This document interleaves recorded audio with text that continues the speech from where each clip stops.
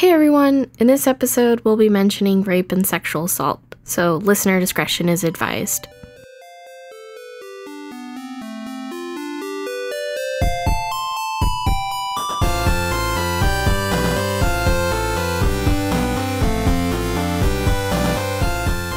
He had to save 2 worlds, but he was only one man. Or was he? Today on Dumpster Book Club, we're talking about Tesseract by Joseph Addison. And this book is good. What? It's fine. This book was great. It's great. What?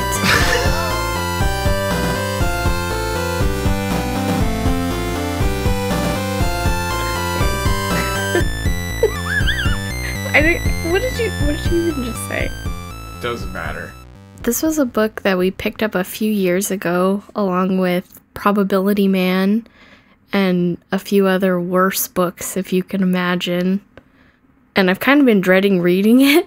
Do you mean Mute as the worst book? Yes. Okay. The worst book I've ever read. And I picked it out based again on the title, hoping for another fun math adventure. Yeah, the cover actually isn't very intriguing compared to a lot of the other ones. It's pretty hideous. But we'll jump for anything with a Tesseract in it. The colors, it's all pink and orange, but with a kind of medium green. A representation of a Tesseract in a light blue. What are we talking about the cover? Yeah, just look at those horrible people. They yeah. look... This guy looks like Ray Romano with 5 o'clock shadow. And also, what's with his green V-neck jumpsuit? That wasn't described in the book. I just imagined they had normal clothes like humans. I think they had to spice up the cover a little bit so you knew. Spice it up with a green jumpsuit. Give them both citizen jumpsuits. There's also a few weird creatures on the cover.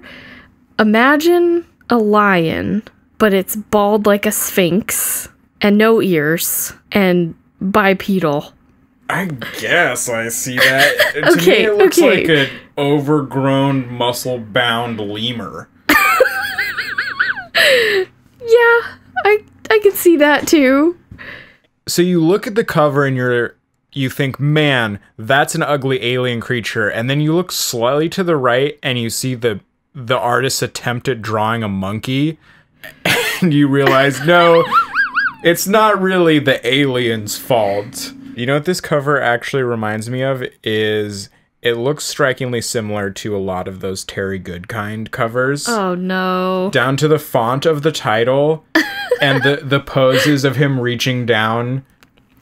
Yeah, future Ray Romano is holding hands with a... I don't have a celebrity to compare that lady to. Just a lady with pink hair on the steps of some stone monument. Yeah, overall, not an attractive cover. The other reason I had really low expectations for this book is that it seems to be by far the most obscure book that we've reviewed for the podcast. Yeah, but did you see your boy is on the reviews? I did! He loved this book. If I see review one more book that we do, I'm gonna contact him and see if he wants to be on the show. No! We should probably just go to for recommendations about what to read next. As far as I can tell, this is also the first and only book written by Joseph Addison. Yeah, it says in the back it's his first book. Yeah, but I'm 95% sure that this is a pseudonym since there is a historical playwright and essayist with the same name. But did you see in the back Joseph Addison has written plays? Yes. Do you think it's the same guy? Or do you think Joseph Addison is a communist committee? We should get Philip K. Dick to weigh in on this. I've scoured the internet looking for more information, but it's pretty hard given anything I could find was about the more famous Joseph Addison. Searching for Tesseract as the generic book title didn't help at all. So I do have some conspiracy theories about Joseph Addison, which I think we can come back to at the end. Wait, do you think he's a communist committee? No. Okay. So, do you want to get into chapter 1? Yeah, I do. I think it's really funny that our main character is Mark Johnson. Mark Johnson, the most boring man alive. But yeah, we'll get to it later. What? Just later when they call him Mac. Mac. Okay.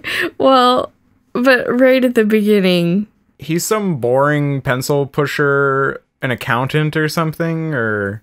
Yeah, and I can see why this book never gained popularity, because the first chapter, and even just the first few pages, was a real struggle to get through. I didn't think so. It went pretty quickly for me. Okay, well, it felt like I was reading the minutes of a board meeting of an oil company. But the most in-depth board meeting possible. Every time I tried to read the words, my eyes just glazed over, and I'd get to the end of the page and realized I hadn't read anything. Start over. I think this existed before YA was a thing, but I would definitely... seems like a children's book almost. Oh, yeah. If you can get through the first few pages, the plot pretty much goes from 0 to 100. And after that, there is no problem, but it was just so boring. I don't actually remember much of the beginning. The book shifts so many times, you almost forget things that happen. And not a lot of them matter. There's a lot of pointless stuff. So... our hero, Mark Johnson, super boring guy, just struggling to give a presentation at his corporate job, a little budget presentation. But I think I found him to be a pretty relatable character. He's kind of got imposter syndrome and feeling like he's kind of faking his way through his job, like he doesn't really belong, and trying to fake the confidence to get through this meeting. And he gets a call from the company president. That's the point where he feels like it's too much. It's like a dream. But from there, we jump right into threats of nuclear war. I guess I want to say before that, Mark is kind of an everyman where the whole time he's just, I don't believe this. This doesn't seem right. This is bad. It is fun to just have someone in the book being completely unbelieving of all the ridiculous things that happens, but he's also such a whiner. Just whining about everything all the time. Yes. I just wanted to say that, and then we can... Yeah, so he's called to he just gets sent to another building. Yes, to meet with Jonathan Tyson, who seems like an Elon Musk type figure. I don't know. A super rich philanthropist. Is that what a philanthropist is? What's a philanthropist? Yeah, you got it. I study dolphins.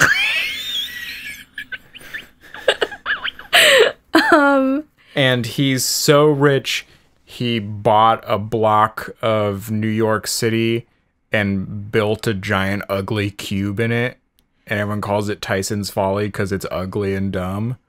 Was it ugly or just weird? It was like a big solid black cube building or something. That's kind of ugly. Oh, okay. Oh.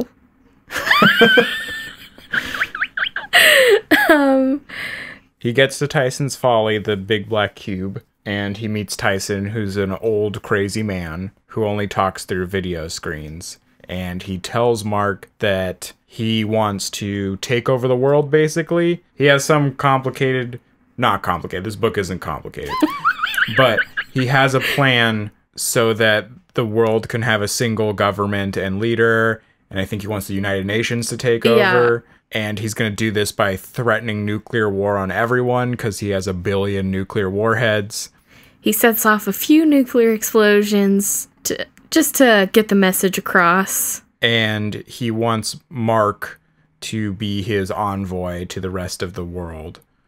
So from that point, Mark is pretty much stuck at Tyson's Folly, which super high tech, got a holodeck, stuff like that. He acts like an angsty teenager, and his relationship with Tyson is kind of like that. He's just always whining about everything, and when he gets upset with Tyson, he tells him to go to hell and goes back to his room.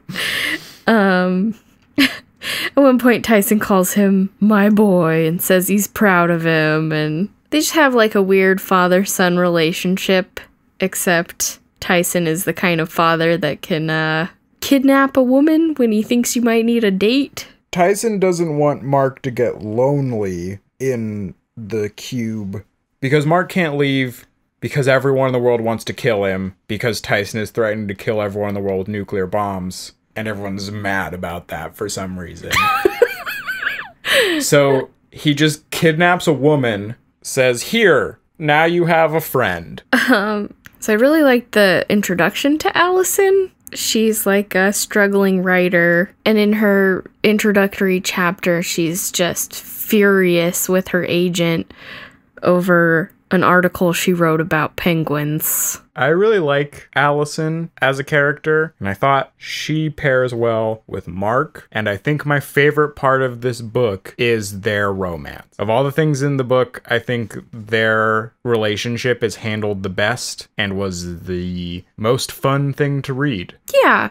They work well together, their characteristics complement each other, and they're defined enough where you understand both of them and can maybe predict how they would react to certain situations. Yeah, and although initially it seems like she's been kidnapped, find out later that, I don't know, how do I say it? I don't know, it's pretty weird how they meet, where it's a definite weird kidnapping thing, but Allison is pretty clear-headed and sort of susses out the situation. And determines that she can trust Mark after a while. I just really like their relationship builds and the book shows it instead of tells it. I've read way more famous books that could not build a relationship over time the way this one did. And it does it pretty quickly, but yeah, you can see the little stepping stones to when they fall in love, and it feels good. It's nice to read. Yeah, I think something Joseph Addison does really well is just getting some kind of emotional investment in a character very quickly and efficiently.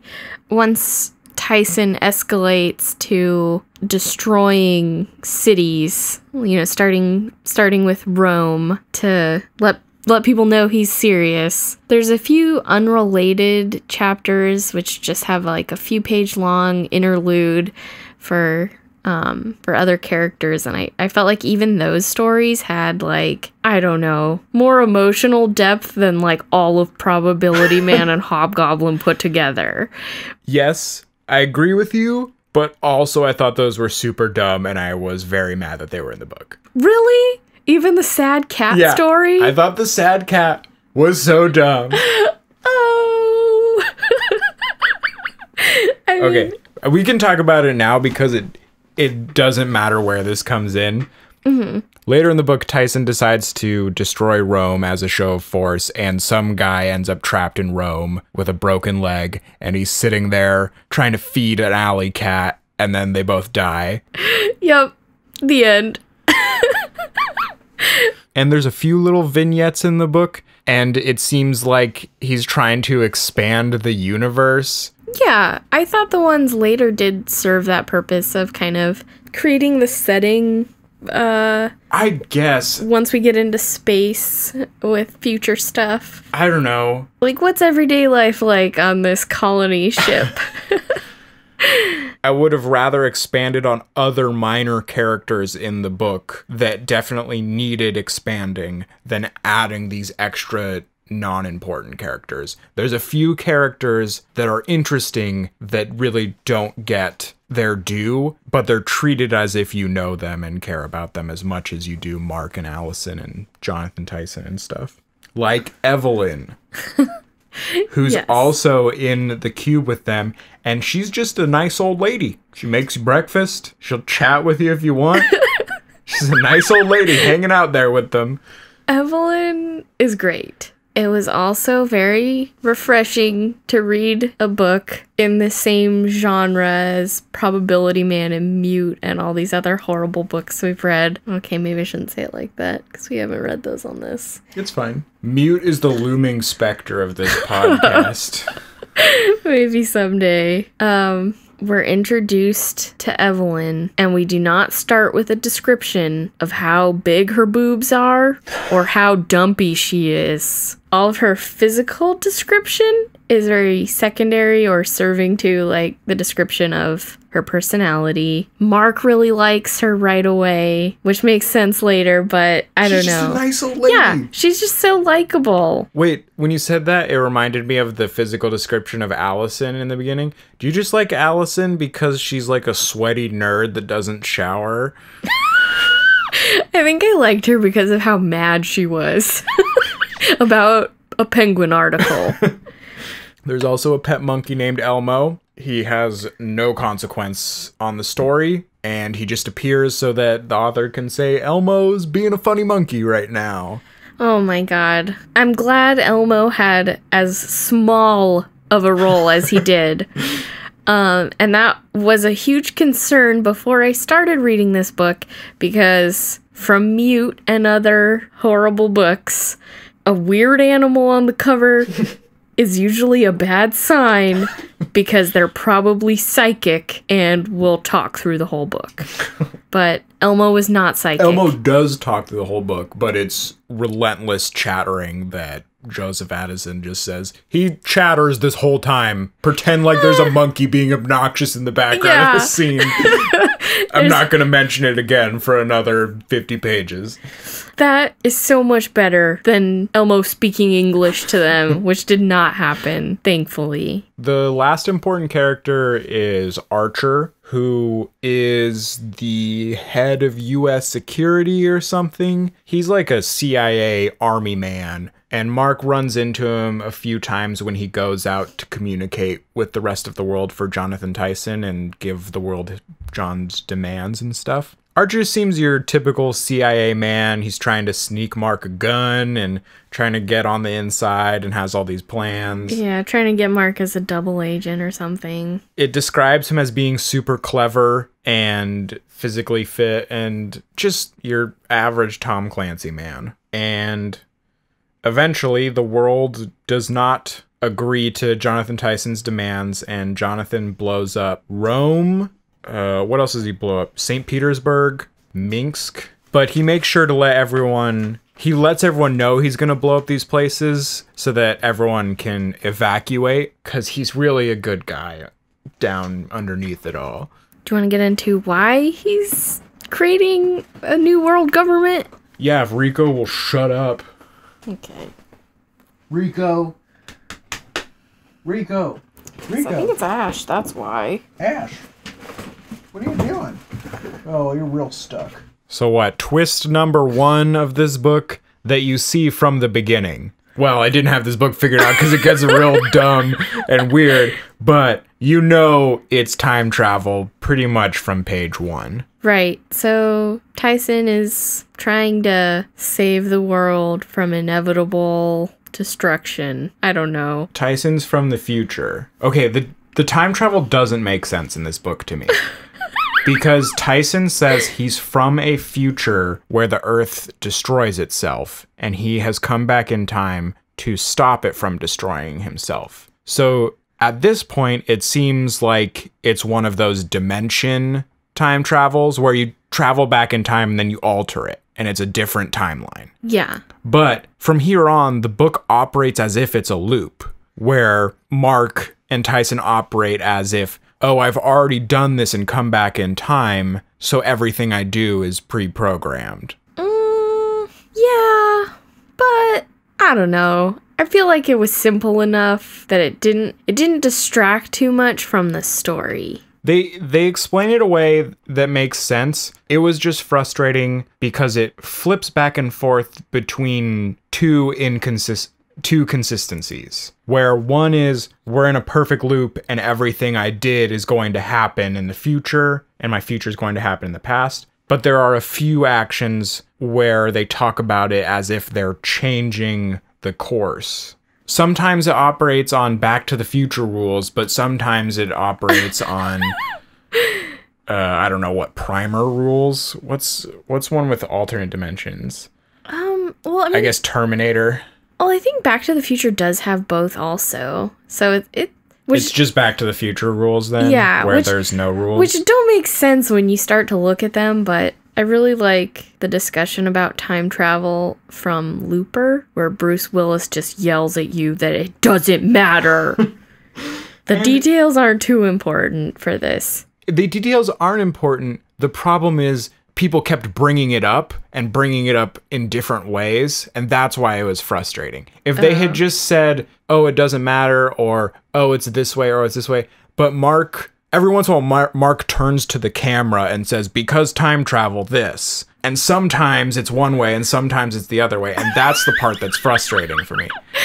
If they just said time travel and then we're done with it, it would be fine. I really felt that the explanation devoted to it was pretty minimal. Especially when we just read Probability Man, where like chapters and chapters are devoted to just explanation for things that inherently don't make sense. Yes, okay, but here's a question for you. Okay. If there was not any time travel in this book, would it be any different? Yes. Are you sure? Are you sure it just wouldn't be a linear story? Yes. Okay. I'll make this argument again at the end. Okay. Well, I guess the time travel matters because we find out that Jonathan and Evelyn are future Mark and Allison.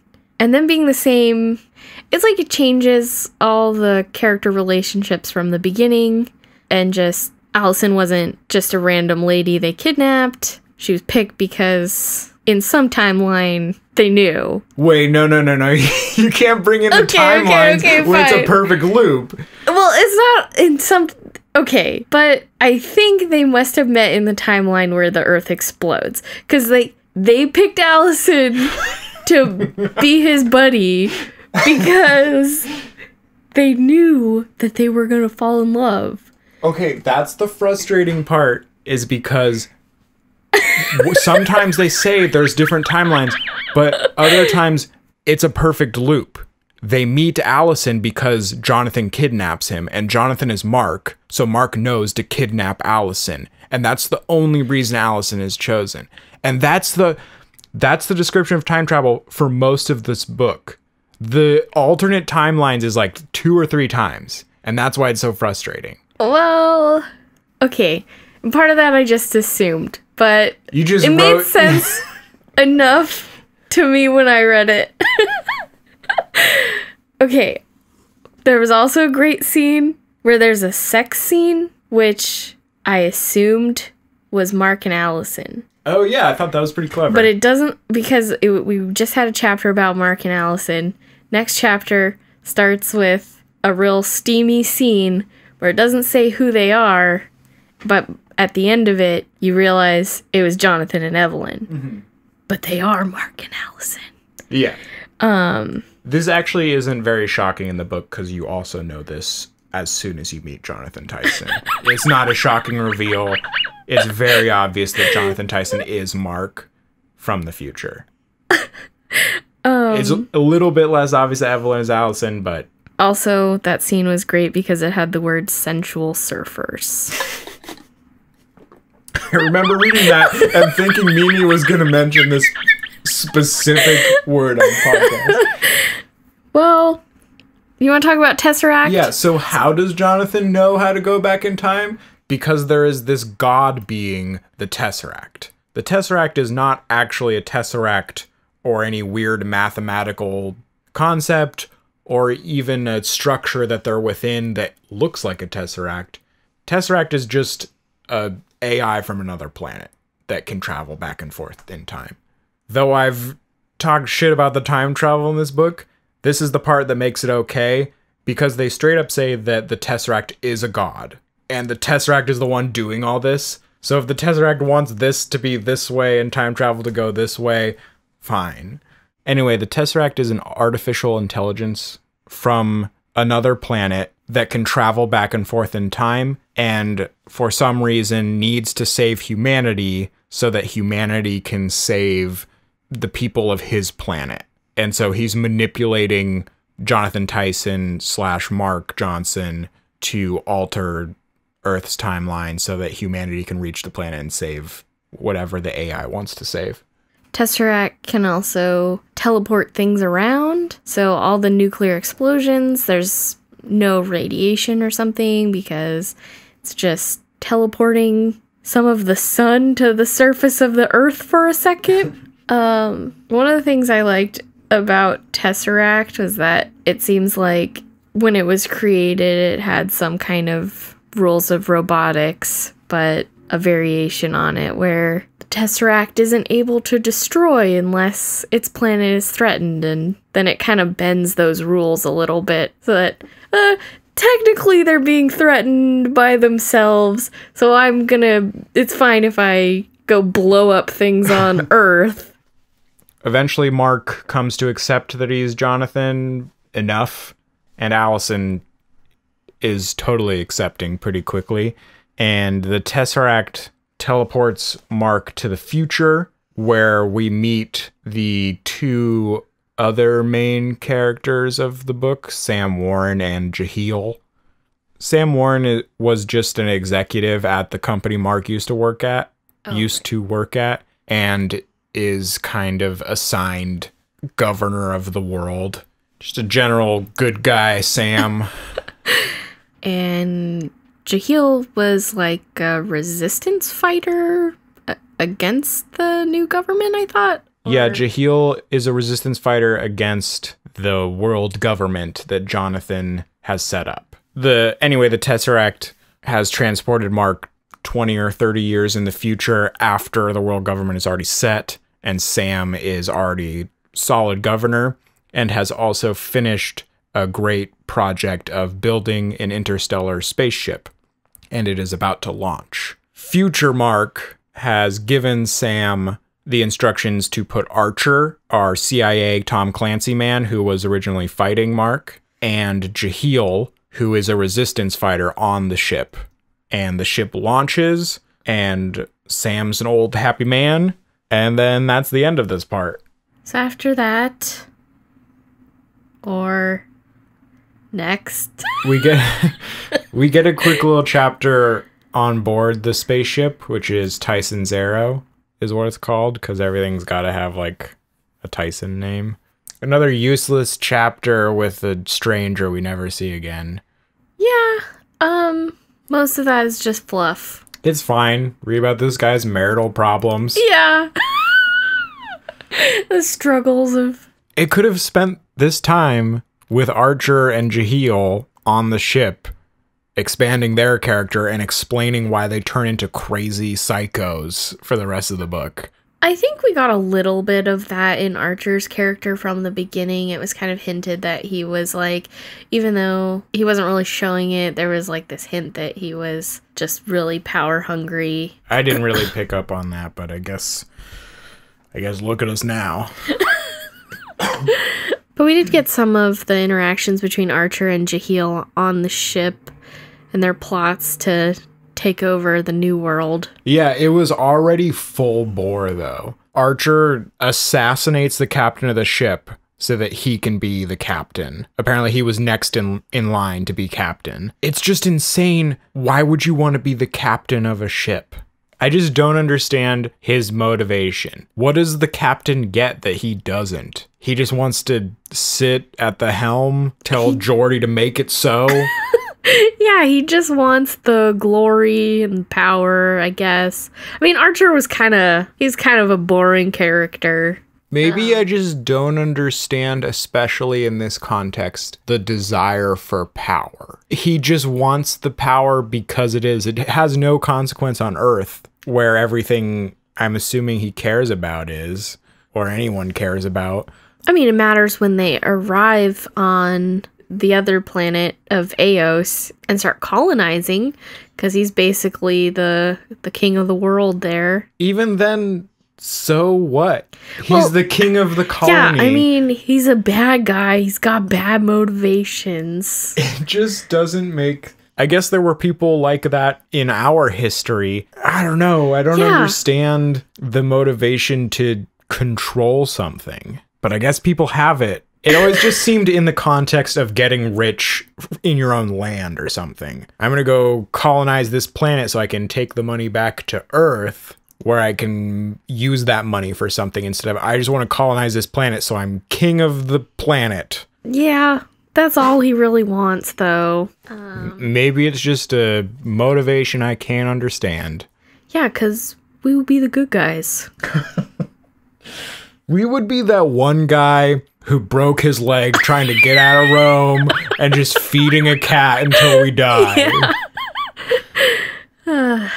Anyway, in the final part, Tesseract jumps both Mark and Allison on Eos. That's how I was going to pronounce it, but I wasn't sure if it's like Ace. Oh. Or Ias. There's a lot of vowels here. It looks like Eos to me. Just call it anus for short. No! Don't call it that! So, Mark and Allison are exploring this new world. Wait. Oh. But you skipped the spaghetti slug cows, which were one of the best parts of the book. Oh, that's right. They're not teleported to the planet. They're teleported on a moving creature, which is described as a bison that is the length of a football field, and it is made of squiggly white spaghetti. Was it really that big? It was so long, they couldn't see the edge of it. Oh, that's right. I thought it was like mattress sized. No. And it didn't even make sense that they couldn't see the edge of it with how big it was. I think because they thought they were on a plane of spaghetti. I think they just weren't really looking very hard. I liked all the baby spaghettis. All the little ones. I don't remember the little spaghettis. Well, there were baby ones behind the pack. Yeah, there's just like what a bunch great creature. Yes. And it turns out Elmo wasn't an Earth monkey at all. He was an Eos monkey. Yeah. Who cares? So yeah, they explore the planet, explore the spaghettis. And eventually they meet Tao. I'm going to pronounce it Tao. Oh, yeah. Who they save from a sarlacc.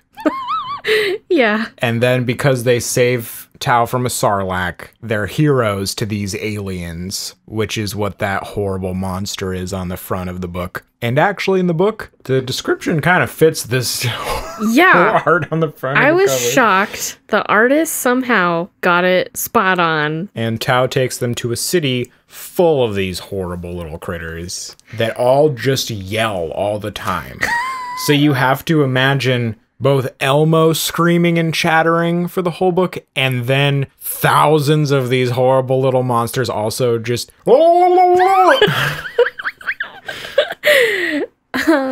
They meet the leader of these aliens. First they meet Sorensen. Oh, yeah. Who's a bad guy, and he's just kind of lame, evil dude. Yeah, he guides them around the city since... Just wholly unnecessary as a character. The whole book would have moved fine without him. Yeah.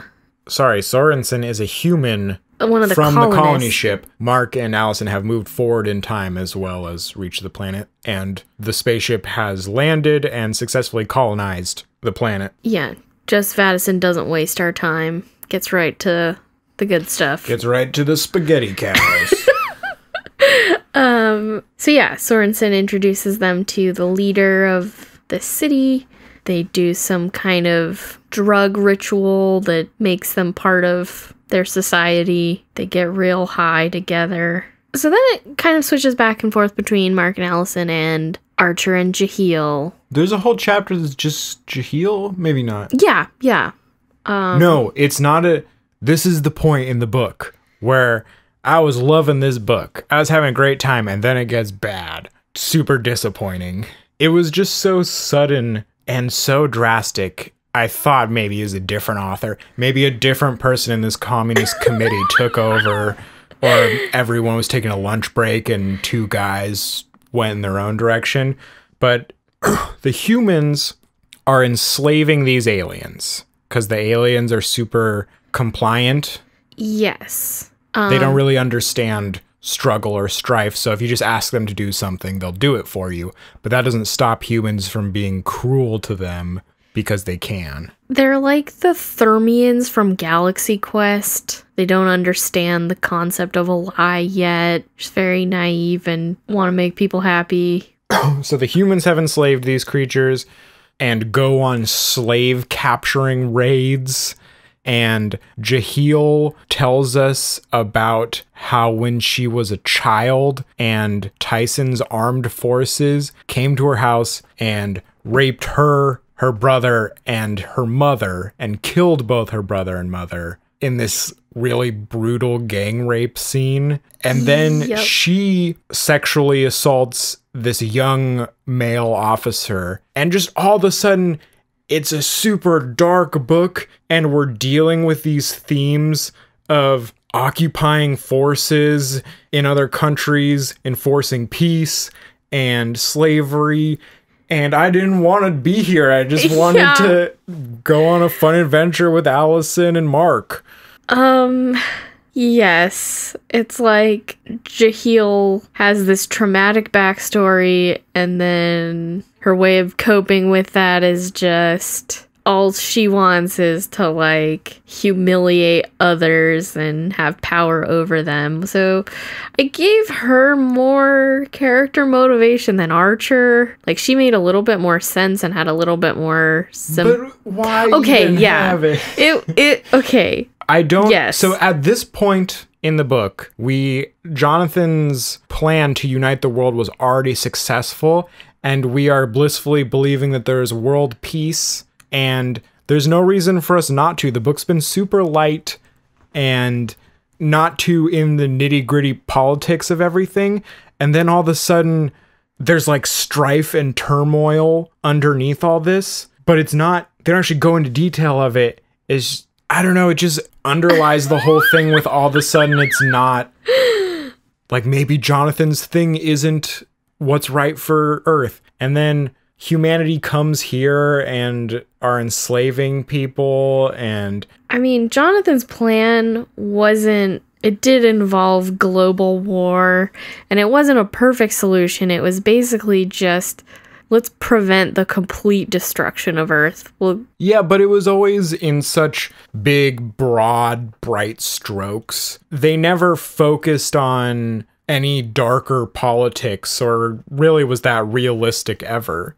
I don't understand why all of a sudden, for this character to have a tortured past, it has to create this, I don't know, darker side of the whole plot up until now.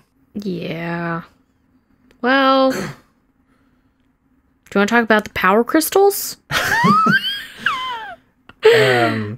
Yeah, so the aliens on this planet harvest these power crystals that are super powerful. They could power a spaceship with just one the size of your fist. And Archer and Jahil have to have them. Yeah, they want to have them so that they can blow up any other ships that come here, so Archer can stay king of this planet. Which doesn't make any sense. And Jahil is plotting against Archer so she can be king of the planet. Yeah. And they find out Mark and Allison already have an invite to the secret place where all these power cubes are taken. The aliens take power cubes to the Old One, who lives on top of a mountain, who is obviously the Tesseract. And Jahil and Archer are going to intercept them, and Sorensen is their sleeper agent with them, and they're going to take all these power crystals from the Great Old One. So, of course, Sorensen betrays Mark and Allison on their journey to the Old One. But with the help of Tau, they find a shortcut, and along the way, Mark teaches Tau how to kill. Yeah, Mark finds this race of people that are all generally helpful to each other and learn to work in harmony, and thinks, wow, you guys don't know about war. Let me teach you some things. Yeah, let me show you this cool thing. Which is fine. Mark's kind of dumb. Yeah, I mean, he had good intentions. He was trying to get the aliens to defend themselves against slavery. And meanwhile, Archer and Jaheel have their fight, their duel to the death. Oh yeah, on their journey to meet up with Sorensen. I think during their final fight, while I was reading it, I made a lot of sounds out loud. Yeah, it wasn't enough for them to just brawl or... No. Jaheel knocks Archer to the side of the cliff and stomping on his feet. She stomps on his feet, but to pin him so he can't even let go. And then takes like a blowtorch and slowly burns up his face and eyelid. And it goes into way too much detail about how his eyelid gets burned away and his eyeball bubbling boils. Skin. Oh my god. This scene came out of nowhere. There was like those two guys in the committee. But eventually Archer hits her in the brain with a rock and she falls off and he climbs up, and it spends a lot of time describing all her broken bones and body on the rocks. But he's alive as a super scary villain. Just horribly injured. For his pretty anticlimactic final fight with Mark and Allison. Yep. Yeah, Mark and Allison reach the Tesseract, and the Tesseract... It reveals everything and answers all their questions. Then Archer shows up and Tesseract deals with it for them. Yes, Tesseract's just blammo. You're the bad guy. But there was a weird moment where it talks about how Archer can't see Tesseract because he's evil. Because evil can't look upon itself. It was just so weird and out of nowhere. Because Archer never seemed, well, until the third part of the book, he didn't seem evil. He just seemed kind of like a shitty guy. And then he turned into an evil slaver because the rest of the committee went out to lunch. And then, why can't... Yeah, that was a little weird. Part of it was that Mark is finally accepting his future role as Tyson from his past. But Mark was able to see Tesseract before that. And it wasn't that Archer was evil, just he can't accept who he is or face himself. I guess. I don't know. It was just weird and... Okay, well, good thing they didn't spend too much time on it. Archer just blows up. And the Tesseract's grand plan is that these aliens were the ones who built Tesseract, but they had stagnated because they were too peaceful. They had a big old city with shopping malls and street signs, but it's all covered with jungle because they just stopped using the shopping mall, I guess. Well, I guess when you are in bliss, there's no reason to go to the mall. Yeah, And so the Tesseract's plan was to save humanity and bring humanity to this planet because humanity is shitty. And humanity's going to be shitty on this planet and introduce a bunch of strife to these aliens. And the aliens will have to come out of their peaceful, happy stupor. they'll have to learn how to fight and kill so that they can have a little bit of adversity to overcome. Yeah. And it just makes me so mad because this book was so much fun and so great. And then all of a sudden, these happy aliens have to have adversity. Why can't being happy and good to each other be the pinnacle of society? Why do you have to be a military power? Well, And why couldn't the bad guy have just been some aliens that were attacking this other planet that only Mark could stop because he was really good at banking, or or some plague that he would have the cure to or something? Why does it have to be human strife and slavery and adversity? yeah, I think Tesseract just didn't like how dumb they were, but It just could have been so much more fun. yeah. The ending was also a little bit anticlimactic because for Mark and Allison, the end happens in the middle of the book, and Yeah, Mark and Allison didn't actually do anything. Just humanity had to get there, and Archer had to be there to cause it to make the colony shitty. Well, no, because I think Mark and Allison had to teach... Oh, Mark had to teach that little guy about war. Well, and then, like, they stay on the planet while they grow old to kind of lead the rebellion against the human colony that Tesseract brought there. That's a good thing. That's what Tesseract wanted. Yep. And then Mark and Allison go back to be Tyson and Evelyn and die. And save humanity on Earth. Right. Okay, but now that we've gone through the whole thing, okay, I want to posit this time travel thing again. So what if there was no time travel? What if Tesseract just came to Earth and said, hey, I've got problems here. Earth needs to get its shit together, be peaceful, make a spaceship, and get over here. And then Mark and Allison are the tools that Tesseract uses. And then Mark and Allison fly to the planet and solve the problem. Would it be that much different? Time travel doesn't fit in the plot. It only fits in the character motivations and the character development. Yeah. The plot doesn't need the time travel at all. I don't know. I didn't mind the time travel as much as you did, obviously. It just didn't affect the narrative. Well, I don't know. It seemed like there was some emotional moments where Evelyn knows the exact moment and of her own death and has to still face that. And well, then why not make the book about that? It kind of was. I feel like all that was like, I feel like that was more central to the book than sort of the, like, there wasn't too much time invested in the time travel explanation. It tried to make that with the Tesseract forcing you to face yourself and stuff, but it really wasn't.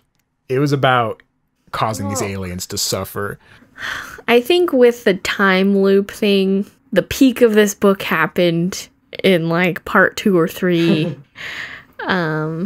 I guess all that does work because it's all so obvious that you figure out all the twists and turns way ahead so you can extrapolate and understand the struggles of the characters when things are happening instead of when it's revealed to you. Tell me your conspiracy theory.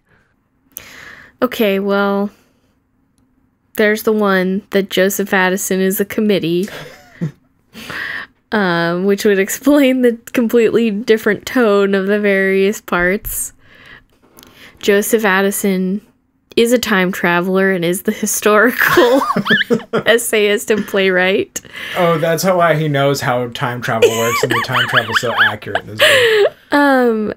Joseph Addison might be the pseudonym for another writer who was embarrassed to put their name to this horrible cover sci-fi novel. I could see that because it does read a little bit as a better writer trying to write a simplistic B sci-fi story. Yeah, if this is a first novel, that's pretty good. Maybe a ghostwriter. Or just a work-for-hire journalist or something got paid by Del Rey. Del Rey just needed to beef up their catalog or something because it hits all the points kind of in sequence. It has the power fantasy rich guy saving the world. It has some spaceships flying around. It's got the time travel loops, got weird aliens. It sort of just hits all the B sci-fi points very effectively and efficiently. And then the one that I think is most likely is that Joseph Addison might be a female writer, and I think that Allison is the self-insert character because Allison is a struggling writer who was trying to write novels but just couldn't break into the industry. Joseph Addison just writing about penguins. Yeah. I guess I mean, the book has like a female co-protagonist, a female mentor, a female villain, and every leader on Eos is also female. There's like the monk and the city leader, but they don't dwell on those. Maybe, but what about the totally inappropriate introduction of sexual assault and rape in an otherwise totally fun story? Okay, it definitely wasn't necessary in the book, but in a lot of similar genre books, it's either like glorified or glossed over. Here it at least gave like a motivation to this character. It was very brief mention of it, and it was just the tonal shift was too much for me to think that someone actually thought through this. We may never know the secret of Joseph Addison. Well, do you have any other thoughts about Tesseract? Not really. There's not much to think about. Even with the one extreme tone shift and the inconsistencies, a pretty light, fine novel. A solid sci-fi adventure. Who do you think this book is for? I didn't think about this beforehand. Maybe you should answer first. Who do you think this book is for? Our friend. No. Poor You didn't think about it either? Nope. Okay. This book is pretty light and fun. This one could be for someone who wants to start reading B sci-fi books and bargain bin stuff. This is a good introduction to the bargain bin section of science fiction. Yes. When I pick up a book with a ridiculous cover, this is like the best case scenario. This is exactly what I want from that book. Including a ridiculous tone shift that doesn't make any sense and you're just shocked and appalled. Yeah. I think I would have loved this book as a kid, though that final fight scene would have given me nightmares. Well, a good kid's book sometimes does give you nightmares. Yeah, a little bit of graphic horror builds character. There's always one. There's always one book you read way before you're supposed to, and it just scars you for the rest of your life. Yeah. Do you know what book scarred you as a kid? Journey to the Center of the Earth. Really? I just read that recently. What's the scary part? Mostly just the thought of facing your own death alone in the dark, thousands of miles from any other human being. Yeah, I guess that's kind of scary.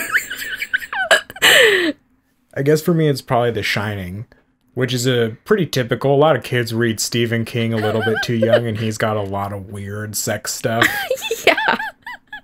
And The Shining's got a lot of talk of this little kid's pecker. Oh, no. Just talking about a baby dick. Really made me uncomfortable as a child. Oh.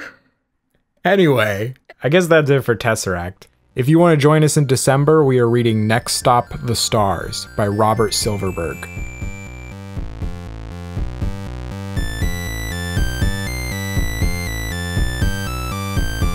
Great job.